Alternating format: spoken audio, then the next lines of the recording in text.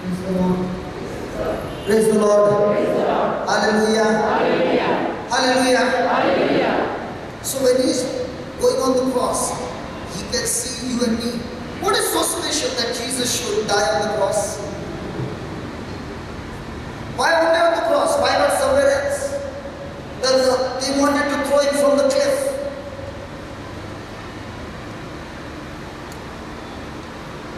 Why is so special about the cross? What is so special about the cross? The cross was a symbol of a criminal. The worst criminal would be crucified on the cross, and it was a curse from God. Criminals were crucified there. And Jesus was taking our place on the cross, which was a curse. And when his sinless blood was shed on the cross, that same cross became a blessing for you and me. Praise the Lord. Praise the Lord. Praise the Lord. Praise the Lord. Hallelujah. Hallelujah. Hallelujah. The next question comes. Supposing Wilson and I are in the boxing match. Okay? And I punch Wilson and he punches me. And when he punches me, I fall down. The referee comes and counts 10 and I don't get up. And they find me, I'm dead. Now who won the match? Wilson won the match or I won the match? Who? I'm Johnson and he's Wilson. Who won the match? Some son won the match. So Wilson won the match. Now, Satan and Jesus are fighting. And Jesus is being punched and crucified on the cross. And Jesus dies on the cross. Now who won the match? Jesus won the match.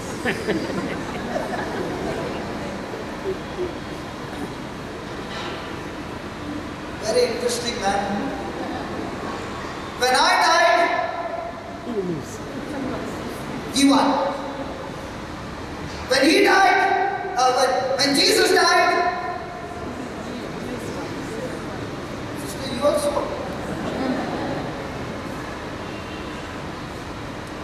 How come he died? How come he won? How can Jesus, who died on the cross, won the match?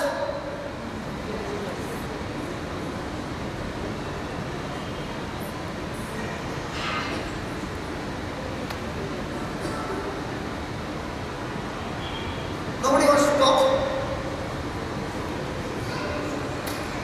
Resurrection is because he won the match. But how did he win here? It was a pure partiality. Was it a partiality? I said, was it a partiality? No. Then how did he win? God gave him victory. Allah, for me no victory.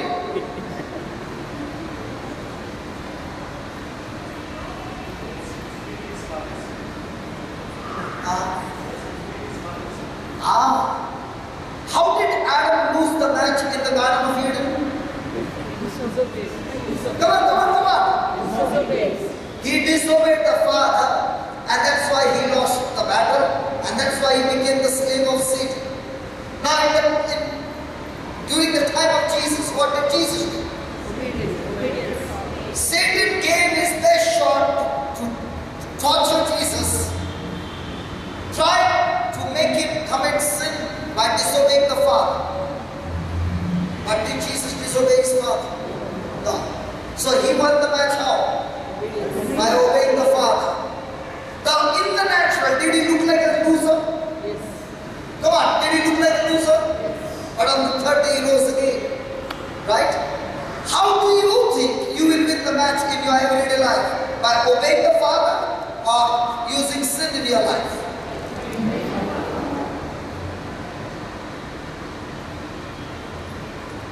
So when he was carrying the cross, his focus was only one thing. That if I can go to the finishing line that my Father has set for me with patience. They were abusing him, they were insulting him, they were hammering him, they were trying their all the best. But his focus was you and me. That one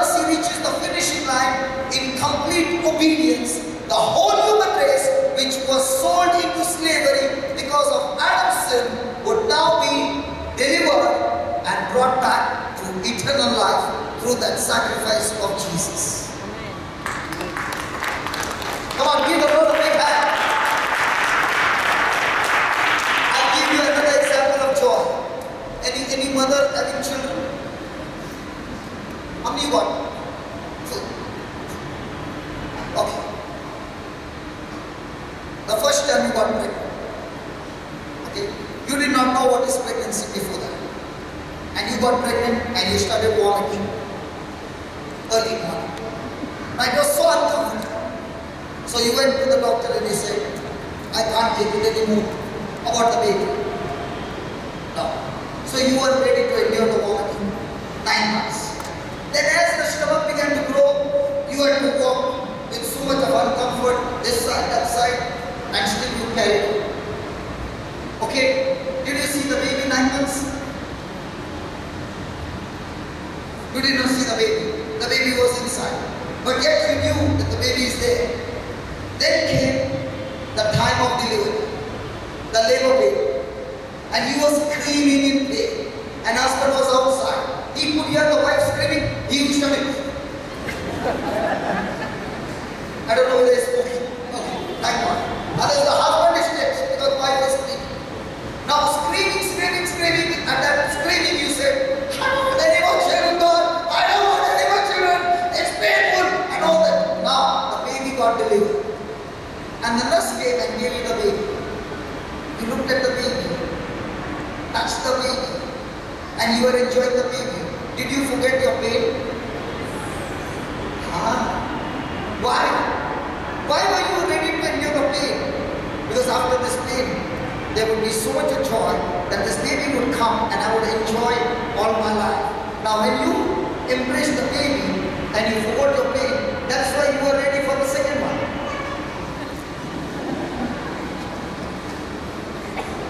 That's the answer. Yeah? Okay, somebody was clapping.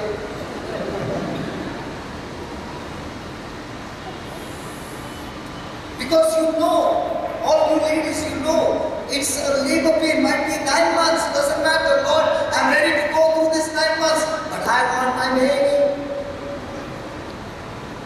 And some of them will be going through that pain, but with 2 needles they will be making the sweater also for the baby. Why? Their focus is not what they are going through, their focus is the future. And that is the key in our spiritual life. Not to focus on what you see, but to focus on those things that God has promised you, that you will see in the future. And then you have the joy. And the joy is the strength of your life. So what's the definition of joy? If you want, please write it down. Joy means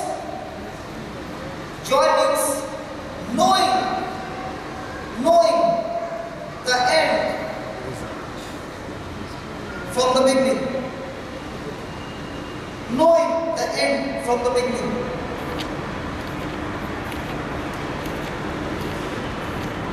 And another simple thing would be, when we were small, we used to have board exams and the result would come the next morning, but in the evening, we would go on the net and check the result. Okay, if you got the seat number, you can go and check it out. And you would get on the screen how many marks you scored, but you don't get the actual result. Now you are expecting 80 and there on the screen it showed 85. The next day, how are you going to the college to receive your result? Now why are you going with confidence? Because you know the result. In the same way, how are you going to build your confidence? You can build your confidence because you know the result. The result is in the Word of God. Whatever He has said to you, He has promised you. When you rely on it, He will fulfill it. Praise God. Hallelujah. Just write down some points.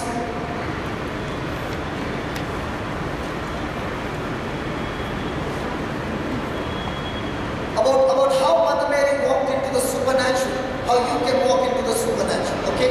The first key. Grace is the key. Grace is the key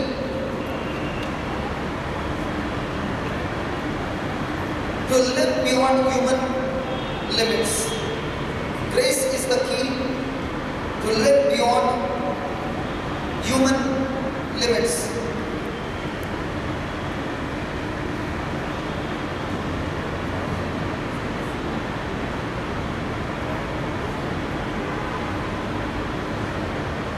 The less we are aware,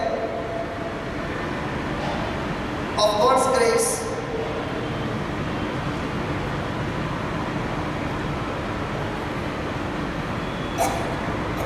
and the less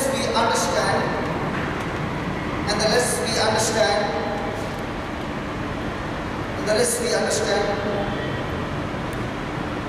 He wants to use us. He wants to use us to accomplish His plans, to accomplish His kingdom plans, and purposes,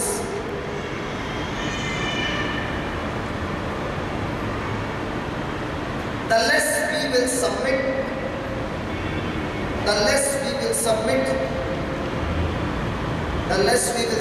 to and experience God's empowering presence.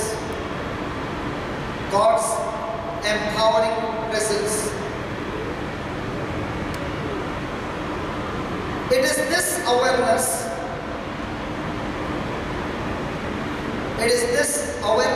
of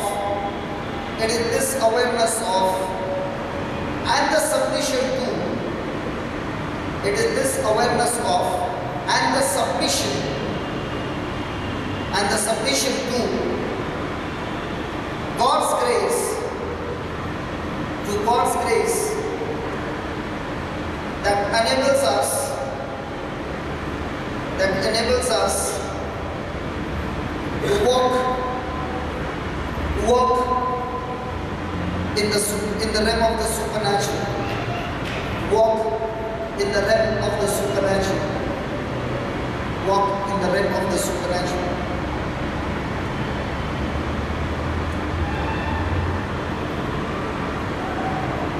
Praise the Lord. Hallelujah.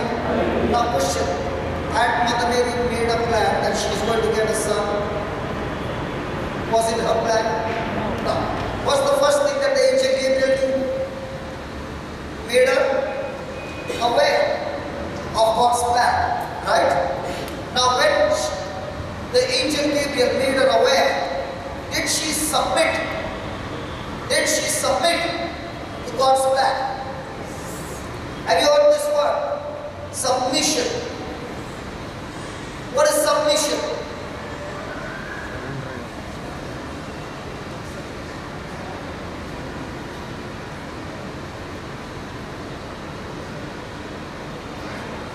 Okay, so that's submission. Are there two words? Submission. Now everybody seated here, without an exception, have got their own mission. It's what? Their own feelings, their own desires, their own dreams. Right? So you got your own mission. Now when you are saying submission means you take your mission and lay it aside and now willingly get under somebody else's mission is called submission. So Mother Mary had her own mission to get married to Joseph and have children. But when the angel Gabriel came and spoke to her,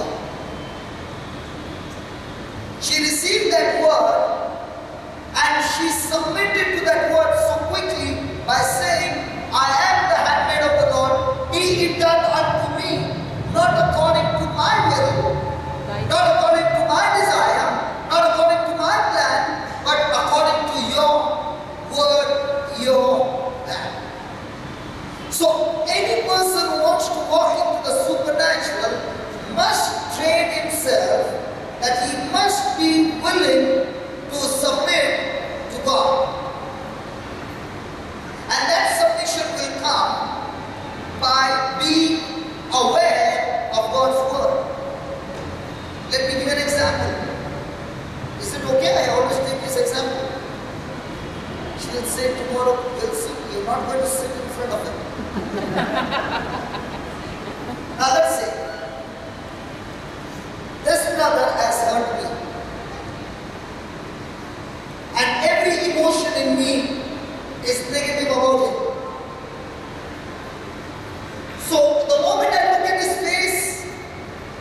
My mood goes off. I heard that word mood.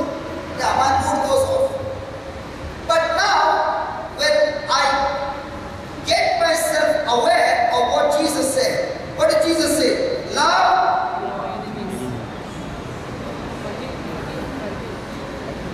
Love one another. That is very easy. Love your enemies when you feel good. Did he say love your enemies when you feel good? No conditions. He just said love your enemies. Now you are aware of the scripture, okay? And then you see, and everything in you wants to take back. At once that scripture begins to speak to you, and now the Spirit of God says, love your enemies. So my mission is to give him back. Now my submission would be, Lord, because your word says so, I have made a decision to love him. Now please understand this. When you make a decision to love him, will your feelings go with him? Your feelings will be opposite to what you want to do. Because you are wanting to do what Jesus told you to do, but your feelings are exactly opposite. Are you following what I'm saying? Please understand that God, who is asking us to love one another, He is asking us to love one another with the agape love. Agape love is a love that is unconditional, a love that is not based on performance. Every other love in this world flows naturally. But when it comes to agape love, it will never flow naturally. It has to be taught and trained. Hallelujah. Hallelujah. Hallelujah. And when you are training yourself with that agape love, your feelings will be on the opposite side. But when you make a decision and you act on it, your feelings will begin to change according to the action. Are you following? See, listen, my every feeling is negative towards it. Okay? God's word is saying, be submissive. So what am I going to do? Love him. So what am I going to do? I make a decision to love him. Are my emotions in favor of what I'm doing? No. But when I begin to do it, and do it, and do it, because I love God, because I love Jesus, these emotions which are negative will now begin to change, and these feelings also will change in favor of that decision, and by now my character has changed. See, our submission to God is based on a feeling. I felt good, so let me go and do it. It's not that way. Our submission to God is not based on our senses. It's based on a decision that God is asking us to take.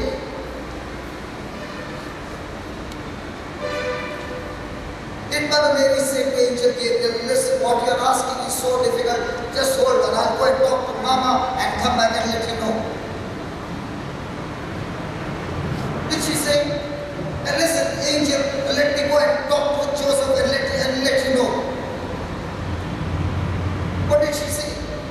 The moment she was made aware, she said to herself, all other things are nothing compared to what God has told me.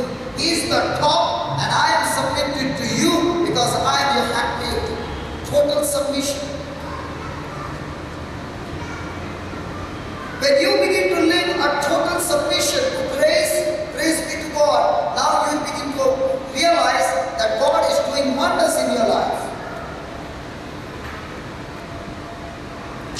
And in submission, one thing is necessary: death of yourself has to be involved. As long as yourself is alive, you will never be able to accomplish God's purpose in your life. That self has to die by your choice. Hallelujah. Hallelujah. Hallelujah. Hallelujah. Thank you, Jesus. Thank you, Jesus. Thank you, Jesus. Thank you, Jesus. Go and find somebody somebody who you know, who lives a life not about self, but that person's life is always for God. You look into that person's life, that person will always be a blessing to others. Let's take today's example would be Mother Teresa. Okay? Did she live a life in total submission to God? Did she start it in a small way or a big way? She started in a very small way. Nobody knew her. But when she lived a life of total submission to God, God, this is what you have called me to, this is what I will do. And all my life I will be on doing this, continue to do this. And she got hold of that one area to go and reach out to the poorest of the poor. And she kept on and on and on and on and on until she went from this planet Earth. She made an impact and left a legacy behind that it's still continuing. My friends, when you learn to die to yourself every day and begin to submit to God and live for Him and for His kingdom, you know what happens? Your life becomes such a blessing wherever you go. And you leave a legacy, you will be dead and gone, but the job that you started will continue even after you're dead and gone. You make an impact in this world that the devil will never be able to erase it. Many times I think, 33 years of my life, I lived a sinful life, messed up so many people's life. In these 15 years that I began to live the life on the Word of God, and especially the last 6 or 7 years, when I began to understand the power of love. In these few years, that 6 or 7 years, if you ask me, how many people's life have you been able to impact? I can't even count them. Lakhs and lakhs of people. By what? By only one thing. Submission to His word.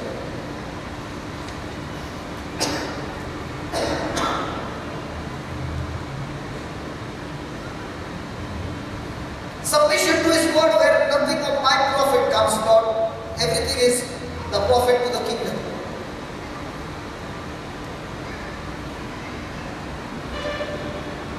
And that's the mark of Mother Mary. How many times do we read the Bible? We know and we know and we know the scriptures. We know that we are doing wrong, and the Spirit of God tells us that what you are doing is wrong. Do we at that time shut it out and turn around and we submit to the Spirit of God, or do we continue the same journey? And as long as you are doing the same journey, you know what sin does? Sin takes you off the track that God has set for you, and all the needs of yours is on this track. Every need of yours is on this track.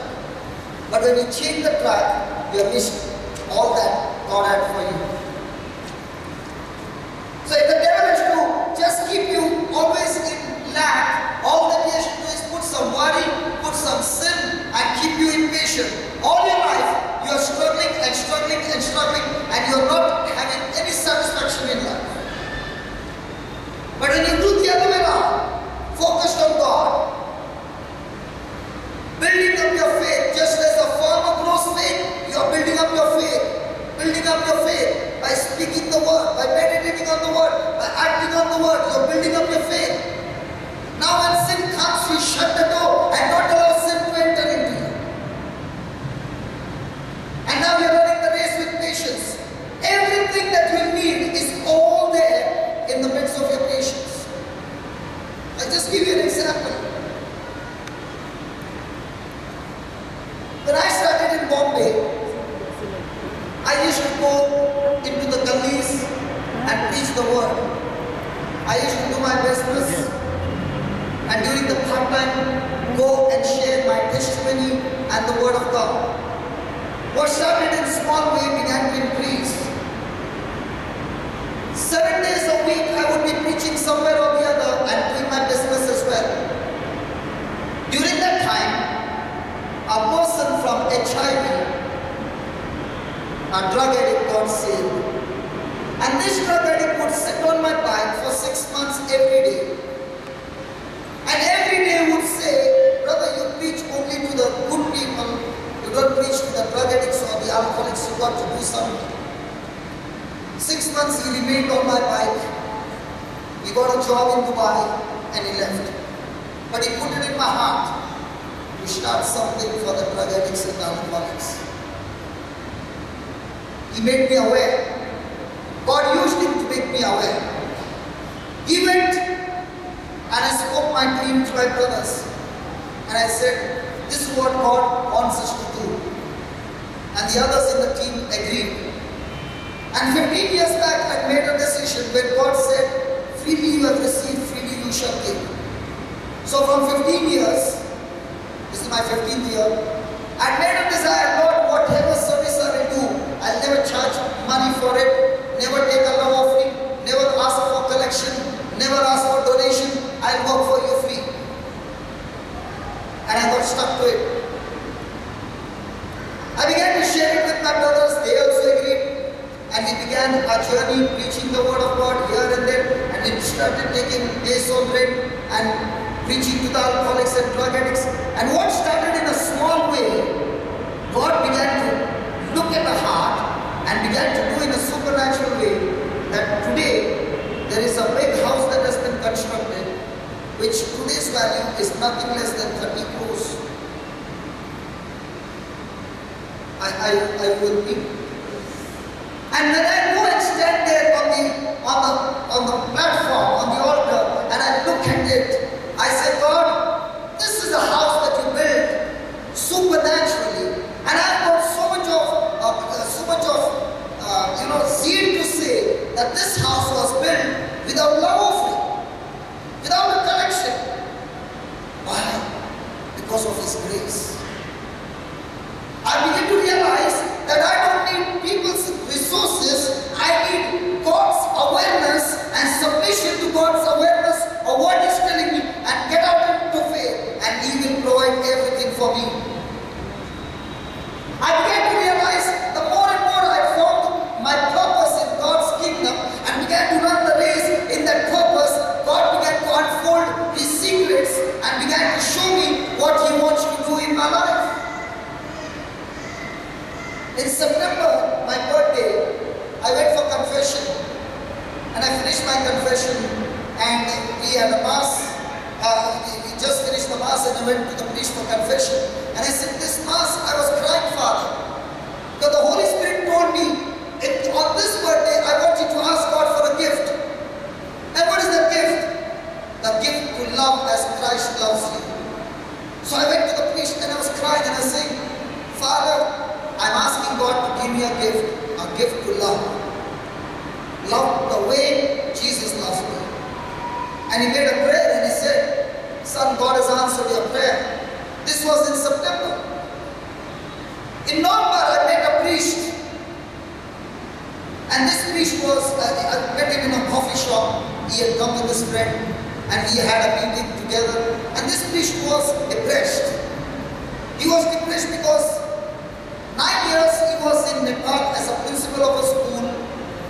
There were about 3,000 students. The school would get over at 2:30 in the afternoon. And this priest said, one day when he was going in the market, a young boy came running into his arms. And there were people who were chasing him. So he stopped them from beating him. He asked the boy what he had done. He had stolen a cake. So he paid those people the money. They were angry with him